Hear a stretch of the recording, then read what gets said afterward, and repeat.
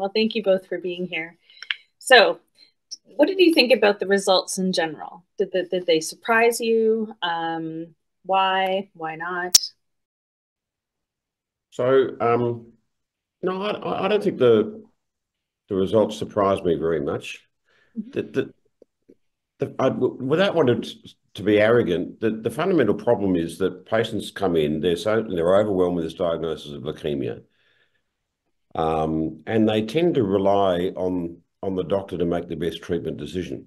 And so, at the moment, as you know, we've got a whole lot of variety of drugs that we can give patients. What I tend to do is give them written information about each drug, but actually make a pretty strong recommendation that I think this is the best drug for them. Um, and is it a two-way discussion? Not not so much in the sense that the patients know nothing about CML. I mean, they've been given some information about it. For them to make judgments of imatinib versus nilotinib versus dasatinib is really not their area.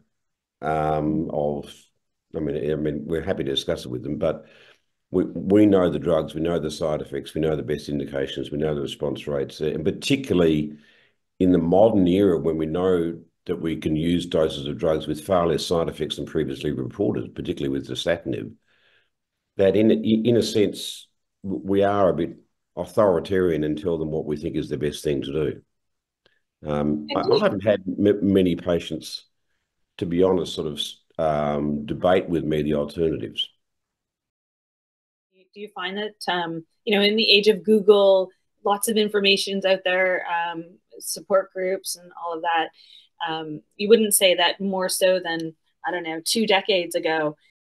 Yeah, no, they do. Yeah, look, there's a lot of heterogeneity between patients. There's some patients just want to know the very bare minimum.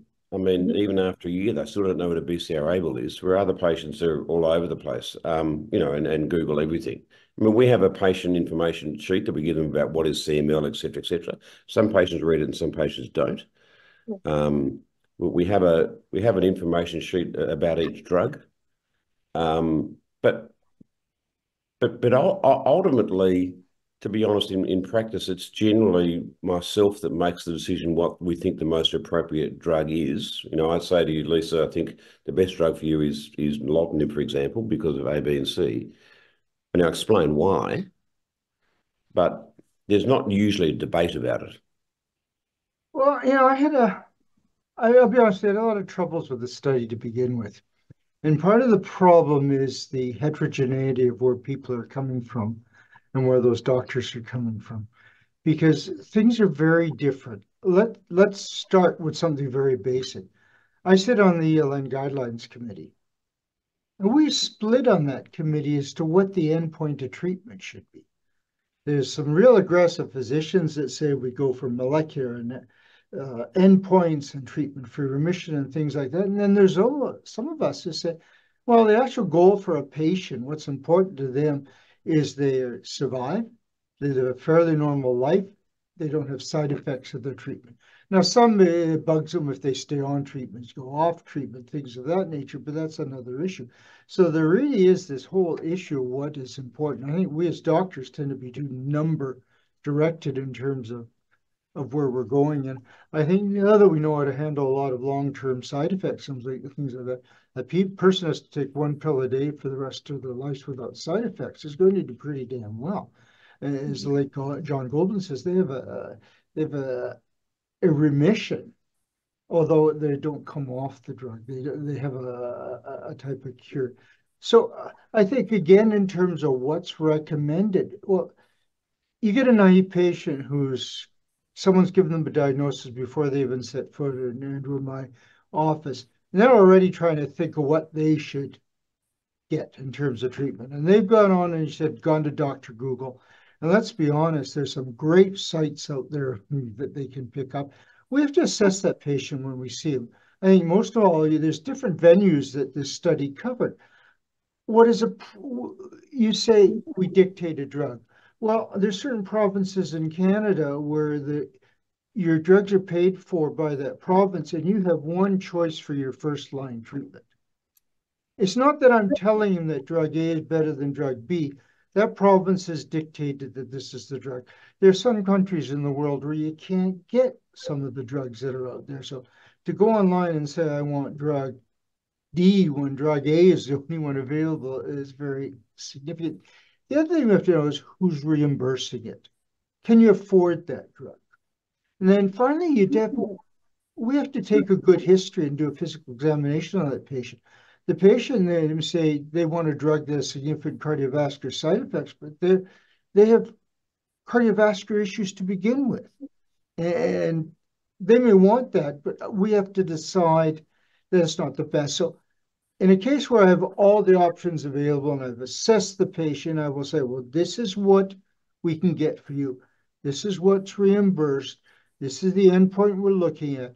This is what I would recommend based on you as a person and what you might tolerate. In lifestyle, someone who's an airline pilot and is halfway across the world is not going to do so well taking a twice-a-day drug. So someone whose eating habits are not good may not do well doing the drug that has to be taken on a full stomach versus an empty stomach. So I think we're not being paternalistic. There may be very much reasons why some of those patients were told that this is the drug they should take. That may be the only option they had. And I think the problem with the Sun papers, you didn't break down the demographics and where those people were coming from and what were the options. And it may very well be that what they got was all they could get. But I mean, if you look at it, the more, maybe not so specific just in terms of treatment decisions, but maybe just in terms of communication as well. I think a lot of patients are, feel that there isn't really a lot of open communication with their doctors. Depends what you mean by communication. And I will be totally the first to say that, because I've had physicians myself personally who sit behind a computer screen and don't communicate with you as one iota. Mm-hmm. And others who are very open and getting into your lifestyle and how things are affected and what you need and what things bother you, and that's fine. And that may be definitely a doctor issue. And that may just be the doctor, and it may not, because I don't think we're formatted in any way to deal with things.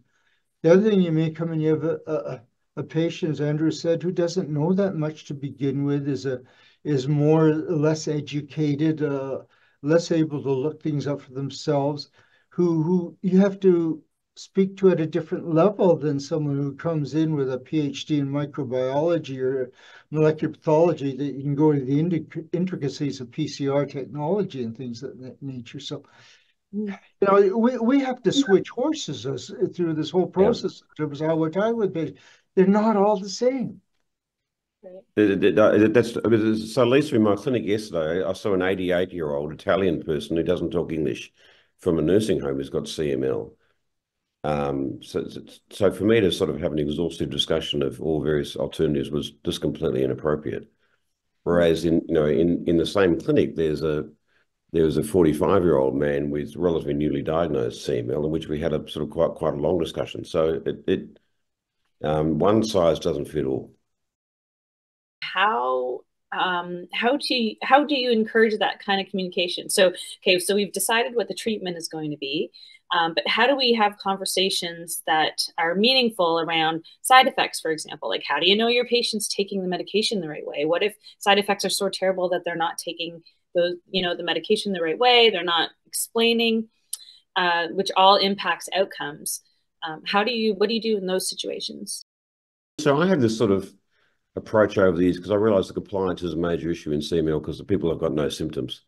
And I say to my patients, this is just like having hypertension. If you take your tablet, you won't have uncontrolled hypertension, you won't get a stroke. You take your tablet, your lifespan will be normal. I also say to them when they walk in, I say, I assume they've missed their drug, and they sort of say, how are you going? And how often have you missed your tablet in the last 2 or 3 months? That's my opening line, to sort of make it easy for them to be able to admit. Like, I don't say to them, are you taking your tablets every day? Mm-hmm. Because then they would adopt a defensive posture. I say to them, yeah, look, I know it's really difficult to take tablets every day. How often have you missed it in the last couple of months? And I say, look, I missed, 2 or 3 days when I went overseas or whatever, blah, blah, blah. So I then get an idea of compliance in a non-confronting way. And compliance is a major issue, as you know, particularly in younger patients.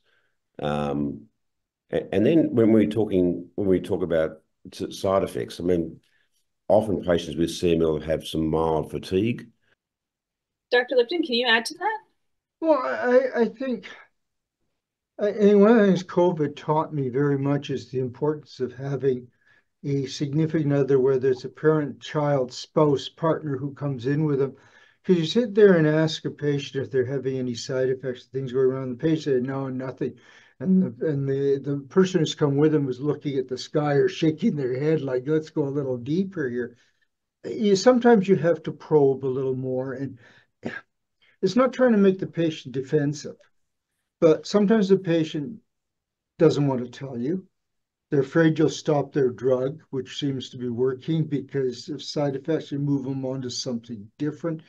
They don't want to upset you. They don't want to upset the person they're with. They may not even realize they're having a side effect that's related to that particular drug.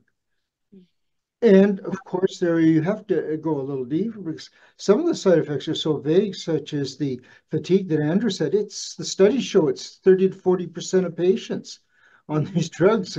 It's the major side effect. But let's go into the fatigue. You know, are they depressed? Are they not sleeping? Are they working odd hours? Do they have sleep apnea? You know, I found all sorts of reasons for this. So yes, you can be very general and try not to make the patient go on the defensive, but to improve the communications, I think the one thing that's missing, communications is a two-way street. We can open the door for communications. We can emphasize the need for compliance, which is the big reason that people fail. Like 90% of people fail because of compliance, not because the drug hasn't worked. So yes, communication is profoundly important, not just in medicine, with anything, but it's a two-way communication. You know, if the patient is not opening up, if the patient is not answering the questions honestly, that's a problem. You know, if the doctor is not giving the patient the opportunity, that's a sin. Yes, doctors have to communicate well, but as Jeff said, you know, there is a bit of an onus on the patient, to be honest. And to speak their mind. I mean, one of the other issues, we do have limited time with patients. You know, in my clinic, I have a quarter of an hour for a review, and so for any patient, you know, once you've spoken to them, you've examined them, you've looked at their blood results, you've dictated a letter, you've written their scripts, etc., etc. You know, this utopian sort of ideal that we've got 20 minutes to discuss all their side effects and their quality of life, etc., etc., in detail, doesn't always exist. So how can patients manage that though the best? Do you think we should come in with a big list? Well, yes, I think patients definitely need to come in with a list of issues that are bothering them. Because the first thing we have to do is determine, is that necessarily related to either the CML or the treatment? Or it's related to something else, in which case we have to arrange for other testing, other referrals, back to the family doctor, et cetera, et cetera. But we should give the patient the opportunity, is something bothering you? Are you having any side effects that you think may be related to your treatment? The patient has to be able to answer that, whether they come in with a list that they're going to raise the issues or they're going to respond to me. We have to give the patient the opportunity. We have to maybe give something to hang the patient up. The patient must come in. Now, if the patient say we're not communicating because they ask a question we do not answer, that's terrible. That's absolutely terrible. But if we give the patient the opportunity and they don't respond, we can't go into their heads and pick things out. Dr. Grigg, do you have thoughts on that? Like how do you help your patients, I guess, feel comfortable enough to get all their issues addressed? Yeah, I suppose Jeff's question about coming in with a list. I mean, some people come in with pages and pages of questions, and I sometimes have to say, well, give me your top four. Yes. But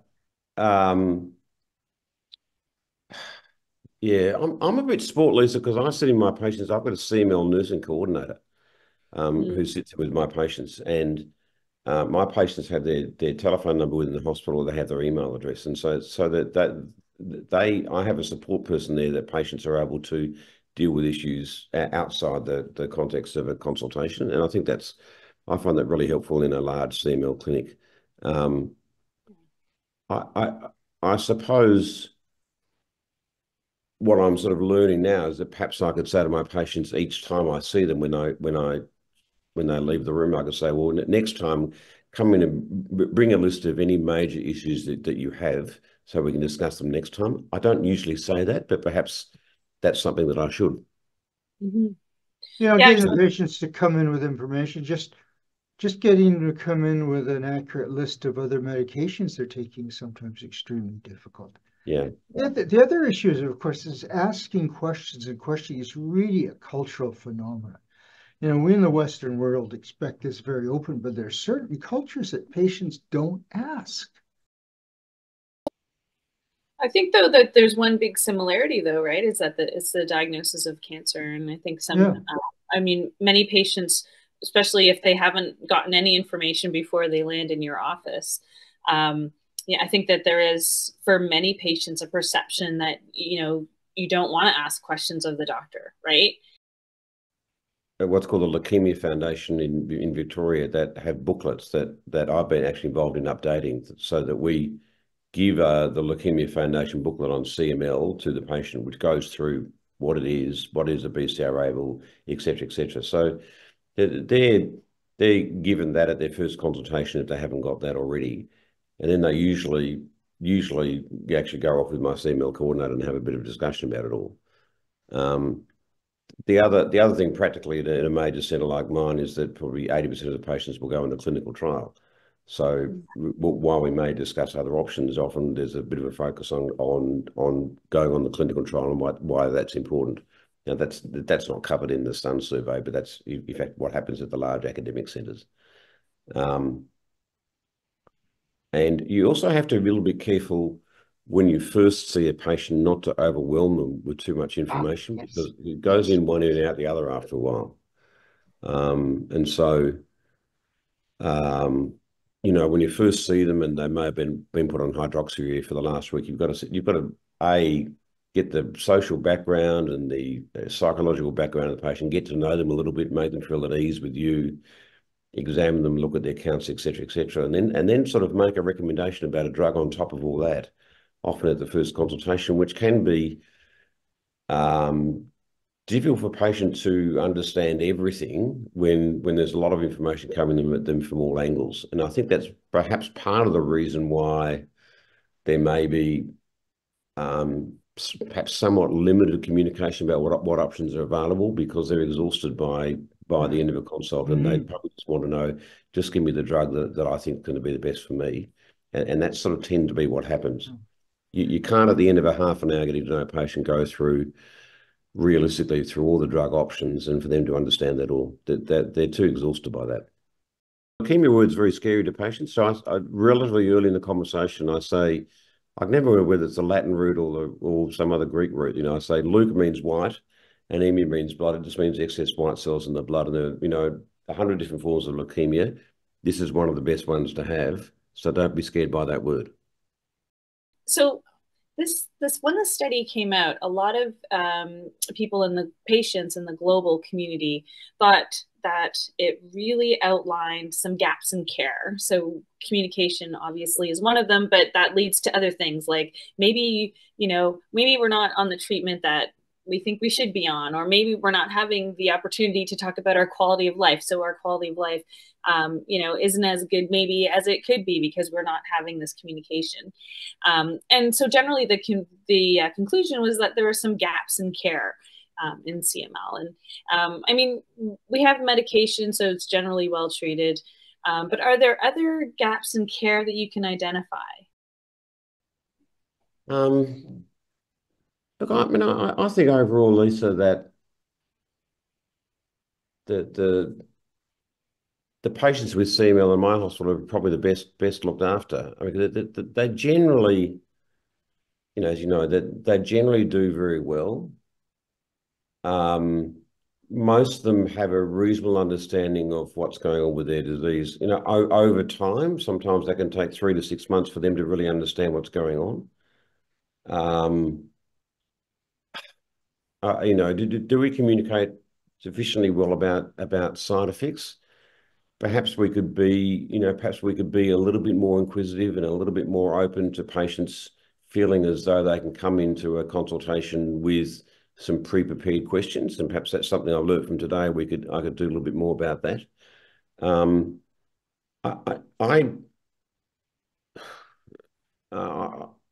I don't generally see, apart from tinkering around at the edges about making sure that patients are able to feel comfortable in having a conversation with us and telling them what's going on and not feel as though they have to please us. I think in general we do okay, but perhaps I'm just at one end of the spectrum and I've got a different perspective. But it's not the sense that I get that patients are really frustrated with what's happening with them. But most of them are doing very well. Most of them are working full time. Some of them will have some moderate side effects, but are usually able to get on with their lives. The fatigue in most patients is not disabling.